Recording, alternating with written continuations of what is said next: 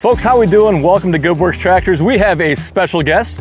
I don't think you've seen him before, but we've had a lot of conversations, Zoom meetings. That's what you do, because you can't just fly over to England every day of the week. And fortunately, we're able to have Jake over here in the US today. He's with Wessex International. You can see these products behind us here. We have some cool stuff in store to show you. Some, you know me. I like smart designs. I like feature-rich products. These are no exception, so let's get to it. All right, so Jake, let's get a little history, a little background on what Wessex is all about. I didn't know about the company until you reached out, but what I did with my research there, looking it up on your website, you've been around for a while. Yeah, thanks, Courtney. We're firstly, just to start things off, we're really looking forward to kicking things off with Courtney and Good Works Tractors. So, as you say, look, we're a UK company. You can tell from my voice and my accent, so that's a bit of a giveaway. It's great to be over here to see Courtney. But we've been talking a few times and over a few months, and we started selling some machines now. And we've been around for a while. We were established in 1962. And back then we were selling tractor attachments, so that was our thing, and we still sell a huge amount of tractor attachments and big range. So in the UK, where we have our manufacturing facilities, that is where we design and we test and we assemble and build everything that you see here today. So it's not a rebadged machine for us. This is our own. It's in-house quality and in-house control, but we've expanded into Europe. So a strong presence in Europe, and then out beyond there, the Middle East and the East, and then Australasia, South America and North America. We've had some presence here for a number of years. So particularly, what brought us to the US was the golf and turf market. So we have a dealer network covering about 35 states in the US, so we're very well established. That's growing rapidly. What we're focusing on here today is our ATV products. So we've got a range of ATV mowers, but we go beyond that as well with sweepers and things like that. So we started ATV attachments in the 1990s. So we've been at that for a while. And we've still got machines, they're actually blue back then. So we've got blue machines, still 1990s models, still out there working. All right, folks, I want you guys to know more about these products that we're looking at, okay? So let's get into it. We have a slasher right here, and then we have a couple of flail mowers. Now there's actually 3 flail mower series that are pulled behind.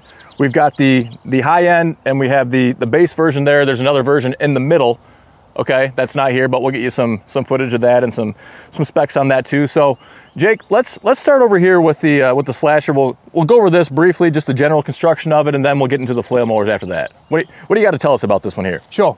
So this machine here is known as our AT110. It's a single-bladed slasher. So it's typically used from short to medium length grass. And then when we go into ATV flail mowers and our AF range, that's for your medium to long. So this will give you a nice finish on short grass, nice and light on the front end. So obviously with the wheels either side of the machine, it takes all the weight off the drawbar. So it's nice and light there. So you can pull that not only just with an ATV, but a UTV, a 4x4, a garden tractor, ride-on mower, zero turn. Oh yeah. You could put them on the back of anything that will really pull it. So you got a 2-inch bull hitch, drop it on there, and you're away. You do have a drawbar which can offset. So obviously you can see the crank here, which comes here and changes angle. So you can actually undo the drawbar here with 2 hand wheels, and then you can mount it on this side, so it offsets it, so you can get offset cut. Yeah, by a fence row or in a ditch bank, that kind of application there too. That's really handy. Yeah. So nice and easy to change the height of cut. This tool here, which when you've got it hitched up onto the back of the vehicle, then you just hook that underneath there and stand on it, and then that lifts the deck off, and you've got a pin you can pull out and just adjust the height, and off you go. So 20 seconds and you're done. It's pretty quick action. So you've got on the top here, you've got obviously powering the unit is a Briggs & Stratton 12.5 horsepower engine, recoil start. We've sold thousands of these units and they've been really reliable for us, and that's why we've stuck with Briggs & Stratton across our whole range. Now 110, I'm assuming is that centimeters? That is 110 centimeters. Okay, yeah. All right, which, well, let's see, that's probably like 44 inches or somewhere around there. 43, 44, something like that. So, okay, so matches up with about the width of most ATVs, right around there. So that's really good too. Probably now, is that the mowing path, or that's not the overall width of the? No, that's the cutting width. Yeah. Okay. All right. Very good. And I see you got some guards there for the front, in front of the tires there too. Yeah. So that if you've got a long grass, that just deflects it and pushes it around the wheel, so you're not. Yeah. So you're not trampling over it and laying the grass over. Yeah. Yeah. Definitely. Now, what's this right here? Okay. So this unravels. Let me do that. And it is your throttle cable. So this clips on the back of your rack of your ATV. So just behind your seat, and when you have this on idle, on tick over, and then you can just power up your revs, and that engages your blade underneath. Okay. Yeah. So if you want to just travel down a path or something, you can disengage it, but you leave it running, so the blade's not running, and then you just get to the next section, you just fire it up again, and off you go. Wow, very nice. You can get an extra long version if you've got your seat is much further away. All right, so Jake, so what's the intended use for this tool right here? So just to give you a bit of an idea, I mean the height of cut goes from 2 to 6 inches. Okay. So it's a typical grass application, but from short grass to medium length. So that could be a grass that's foot and a half long. If you go much more than that, then you want to be going flail mower. But it has a single blade on this, so the whole width is one blade, and it's a very heavy blade. So you can imagine when that's up and spinning, that's got a lot of momentum behind it. So that does give it the versatility that you can cut short grass, but if you can power into long grass, and it doesn't slow your engine down too much. Now this is the most affordable or economical option compared to the flail mowers, right? And so you can get quite a bit of value and capability out of this for a bit of a lower price point. That's right, yeah. It's our lowest price point machine. We do have other rotary mowers.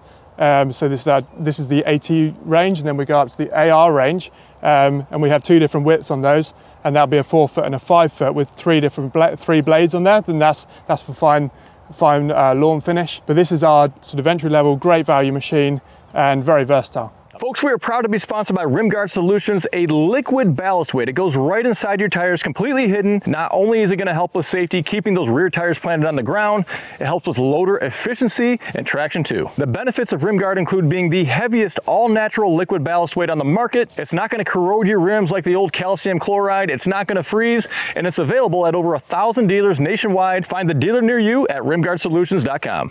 All right, Jake, so let's go from, did you call this a topper? We call it a topper. A topper. Let's go from the topper, slasher, cutter, whatever. So we're gonna go from this unit over to the flails now. Now, again, there's 3 different series. We have 2 of them here to show you today. But Jake, tell us, what's the difference here? We're going from this style to a completely different looking machine. So give us a little bit of insight on that. Yeah, exactly. So obviously with a slasher, a rotary cutter, that's cutting horizontally. Whereas a flail mower, as Courtney well knows, is that the flail mower is cutting forwards and up and over, overturning rotor. So it's a completely different action of mowing. Flails, their intended use is for much longer grass. So you could be taking this into grass this long, brambles, whatever really actually you can push over with the quad bike. Machine. Yeah. These things will handle it. They are beasts. And the other thing about a flail mower is that as you go into the grass, it's obviously lifting it, is cutting it, throwing it over the top, and as it goes over the top, it mulches and gives you an even spread of clippings all the way across the width of the machine. So you're getting a lot of material just shredded up, and it spread nicely. So you don't get lines of grass like lying around, which is going to take weeks to decompose. It just shreds it up and leaves it fine mulch. Yeah, if that makes sense. Totally different. Yep. Okay, Jake. So, what are you gaining or losing if you go from the slasher to the flail mower? Can you do the same kinds of work, or is it completely different? Do you need both? No, you shouldn't need both. Okay. The flail mower will cut down low. Okay. Probably not quite as low as your rotary, but it'll cut down low 2-3 inches. And you can maintain it down low, but this does give you the ability to just go into those long overgrown areas and get them under control. So is a great tool to have, and they would outperform a lot of the tractor attachment flail mowers on the market. I mean, they are sturdy units. Let's go through, I guess, the general design and construction of these flail mowers. What do they have in common, you know, including the middle model that's not here right now? What do they all share in common, no matter what one a customer is looking at? Yeah, thanks, Courtney. So you can probably see here, you can see that the deck design of both machines looks very similar, and they are the same. So the deck, the axle system, the drawbar system, and actually the rotor on the AFE and the AFX are the same. So yeah, they're still built with the same durability. So just let's go into some of these features that they've all got. The other thing is the tires, and I'll come on to that. So one really cool feature is their swing lock axle system. So as you can see here, you've got like a pivot bolt here. What you can do with all of our ATV flail mowers is have it side wheel mounted like you've got here, or you can actually, with no tools and under 2 minutes, you can undo this and swing it round and have the wheel behind the machine within the mowing width. So the benefit there, this is your typical mowing position, because your wheels are either side of the deck, so it's actually taking the weight of the drawbar. And I'll show you. I mean, they're very light to pick up, if that makes sense. So there's hardly any weight on the drawbar. So you don't want to weigh down the back of your ATV too much, and that is your typical mowing application. But the trouble is that, say if you've got a fence line, you can't get up close to it, so you can only come within a foot of the edge of the fence line. And so if you want to tidy up around the edge and clean up at the end of a job, there's actually no issue just to, okay, right, I'm going to put this in rear wheel mode, and this tyre comes back round and it comes in within the width. It's nice and simple, and it's a patented design, so there's no other machine out there that's got the equivalent. There are other units where you have to unbolt, and then it takes about 30 minutes to bolt it on the other way around. And that's the difference between whether you want to do it on job or not. Okay, so you don't want to be sitting there every time, just moving it from side to rear. And this makes it so easy, you could just do it every time you cut your field. It's ingenious. I mean, it is absolutely awesome. No tools required. You can do it right in the field. I do have an odd question for you, though. So say you want to do it along a fence line, you would still rotate both tires. You wouldn't do just one and then leave the other one on the side, right? Because that would really throw some dynamics off, right? That's right, yeah. Okay. So when you move it from the side to the rear, and maybe we'll do a shot of that and how easy it is, you do have to move the pin position for the height adjuster to the rear, because it has a different range of adjustment. So when the wheel comes up here, you have to reset that range of adjustment. So you can't just do one side or the other. Now, Jake, you mentioned this handle here too, kind of along those same lines, because another toolless feature on here is the height adjustment, right?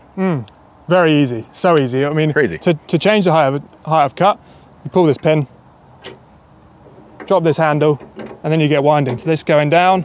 Look at that. Simple, simple. And then, say you're done there, just drop that handle back over, pop the pin in, job done.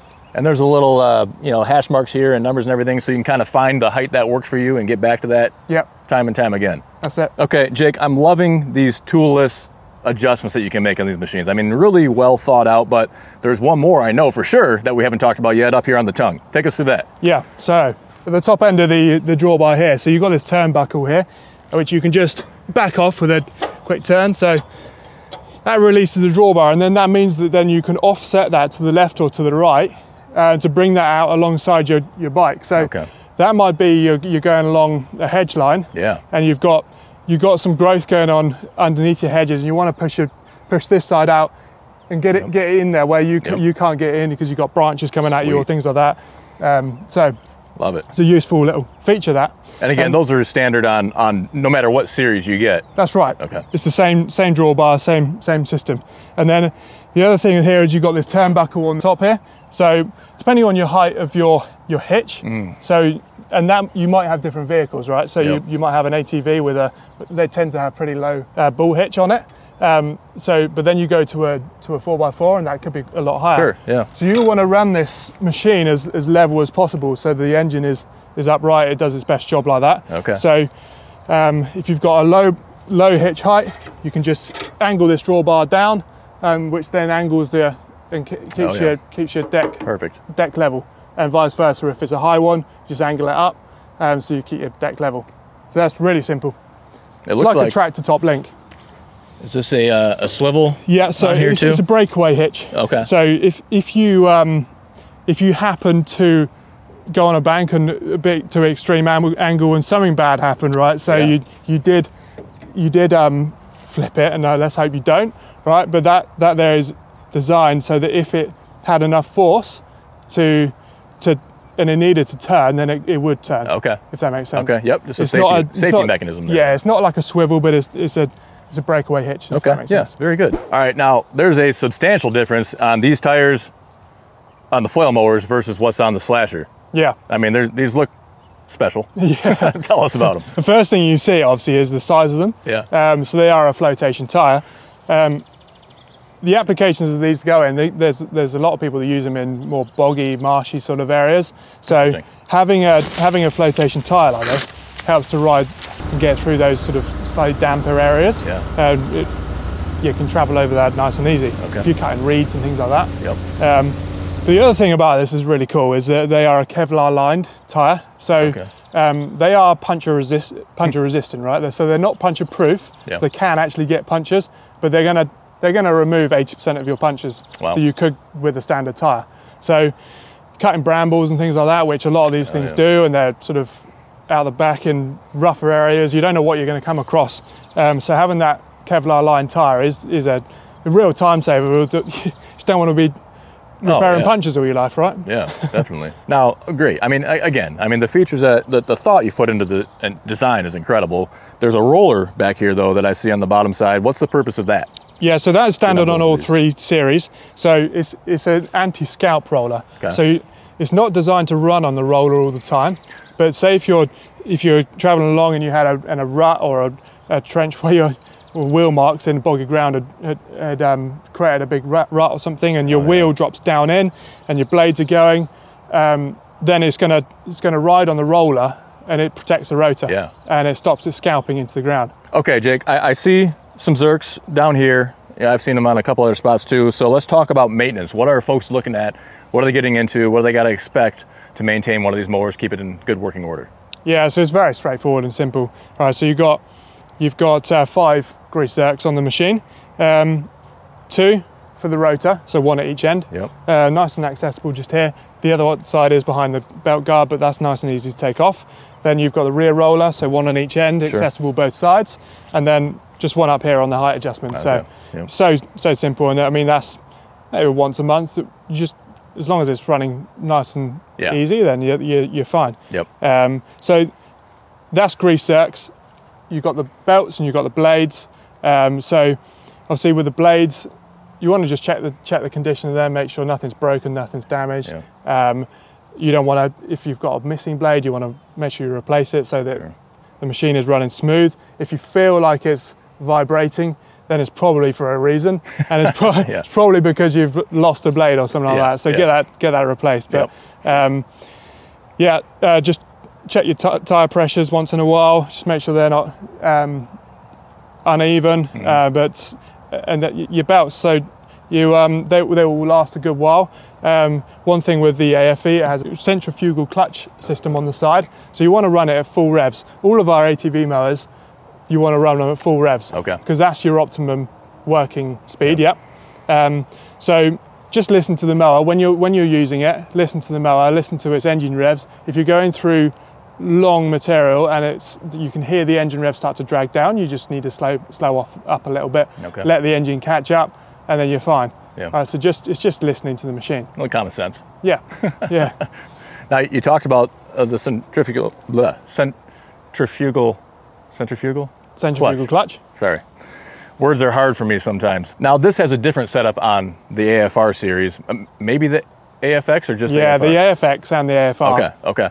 Yeah. Tell us about that. Okay, so I explained, I mean, on the AFE, you've got a centrifugal clutch system, which is common pretty much across any other machine on the market. They have these centrifugal clutches.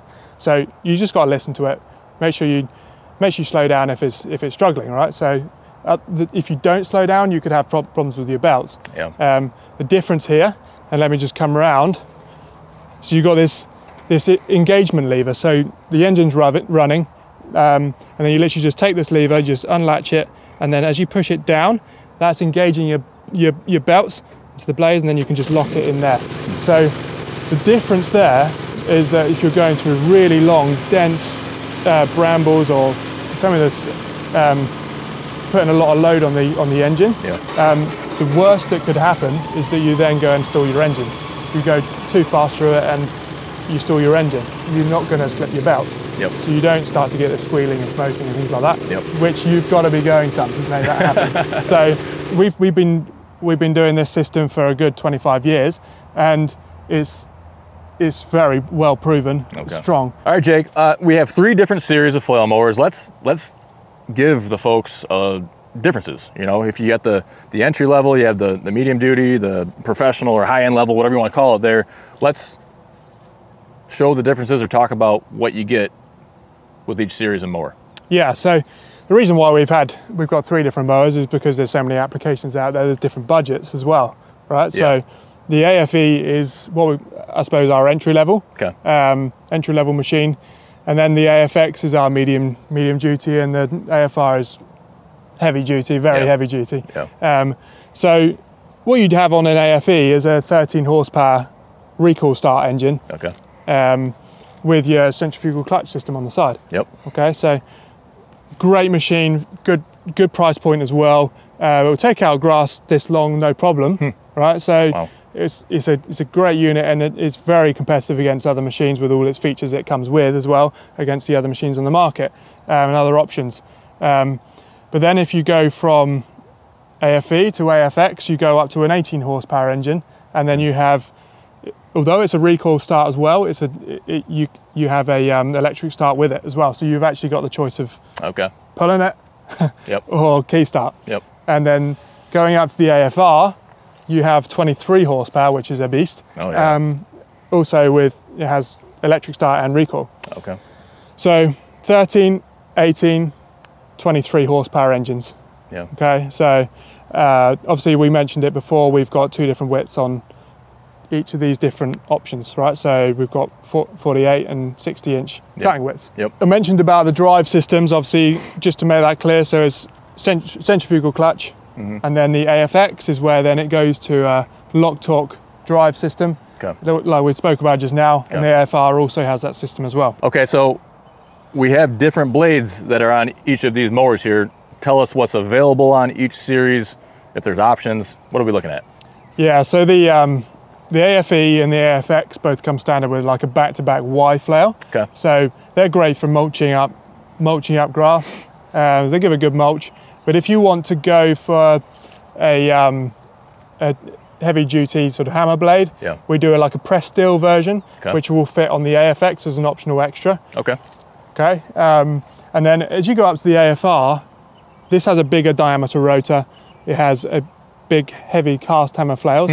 So it's another level again. So that when you're going through real heavy duty applications, thicker diameter, then you've got that weight to it, which will take it through that dense vegetation. And that's all the AFR comes with. That's all it comes with. Just those heavy duty hammers. All right. That's right. That's like for the most severe duty. Yeah. It'll handle whatever you can do. So, that's it. Cool.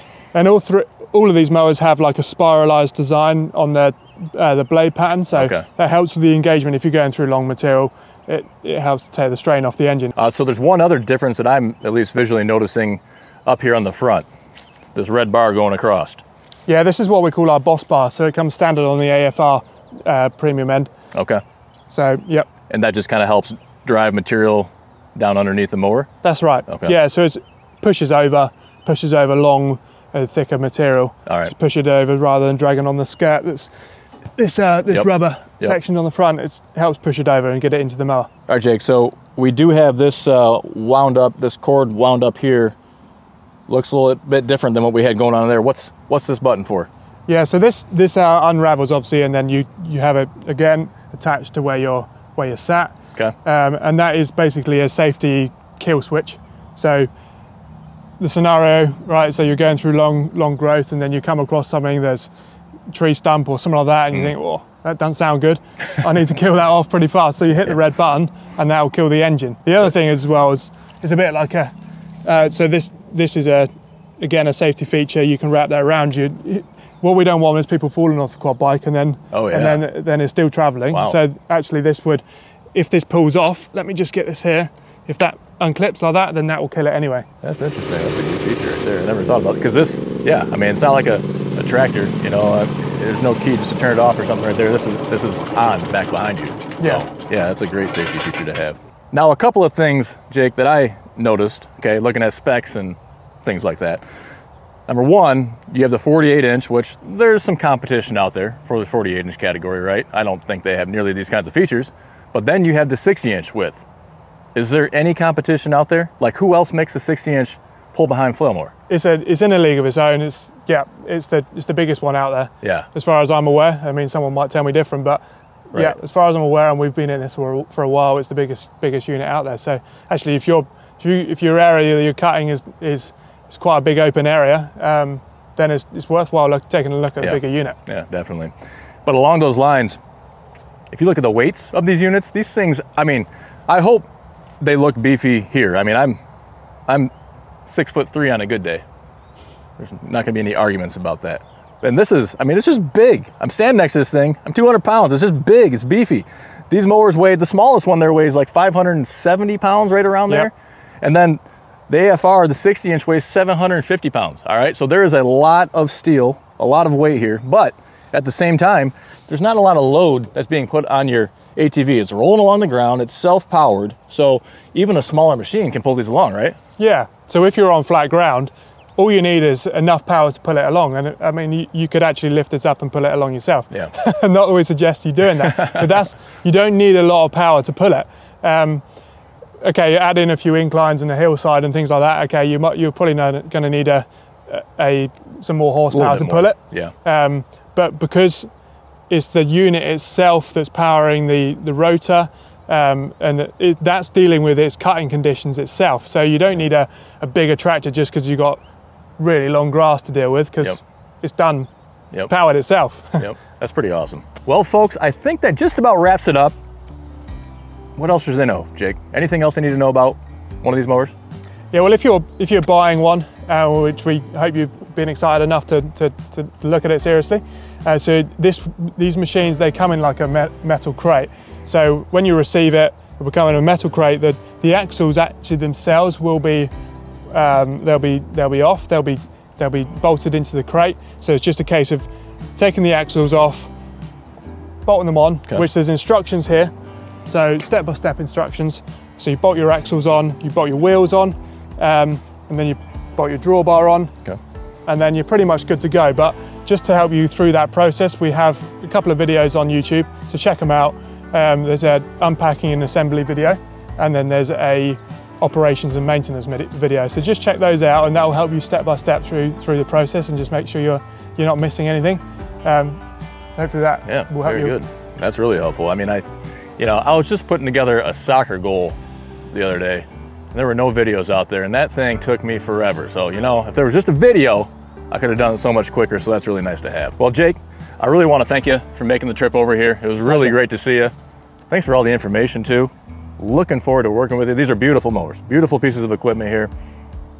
I think we got a bright future. Yeah, appreciate it. Thanks, Courtney, and it's a pleasure to be here. Yeah, definitely. Looking forward to it. And folks, if you want to get more information, if you're interested in getting pricing on these mowers, just go to goodworkstractors.com or tractortools.com. That'll get you to the same place. You know what? You can use these. If you have a tractor and an ATV, you can use a tool like this on both machines. So if you want to get some versatility, some more bang for the buck, if one machine goes down and you still need to get mowing done, well, guess what? This goes on either type of machine. So consider that, all right? Consider that. TractorTools.com, GoodWorksTractors.com, you name it, we're happy to help you out. I want to thank you for taking time out of your day to stop by, and until next time, stay safe. We'll see you soon.